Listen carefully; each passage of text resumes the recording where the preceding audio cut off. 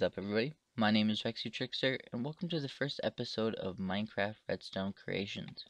In this episode, I'm going to be showing you guys how to make a sliding door. Very easy and server ready. Now, what does server ready mean? A lot of servers that I've played on, when you buy shops and stuff, you only can have one block dug down. Now, your shop needs to stand out besides everyone else's, so having sliding doors on other awesome redstone creations does help. Now, a lot of people want sliding doors, so they just walk on a pressure plate, the door opens, the door closes. But the problem is you only can dig one down. So a lot of people are making weird redstone creations that go like 5-6 blocks away. They're just having a tough time.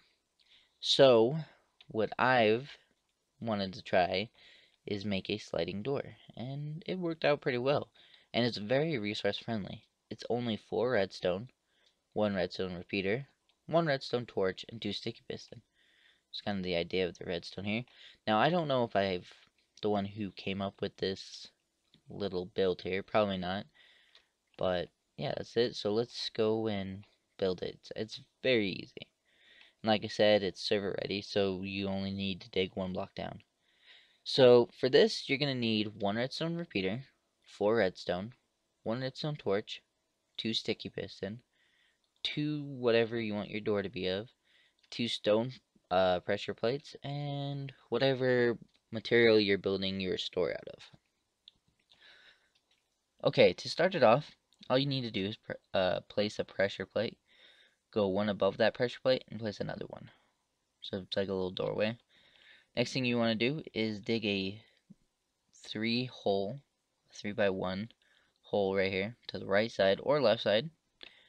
Depends wherever you want your door to slide from. Now that you've done that, you want to dig right in the middle of it. So on the second block, you want to dig 1 going that way. And that's where you're going to place your sticky pistons. Now you want to place the dirt right there. And you want to place your sticky pistons just like that. You want to make sure at least has 1 space away from where the door will be. Okay, so now that you've done that, right here, so just 2 blocks behind the first bottom sticky piston, you're going to dig 1 down and place a redstone torch, just like that. Now that you've done that, you're going to place whatever block or material you're using, go up, and then place another one right behind the top sticky piston.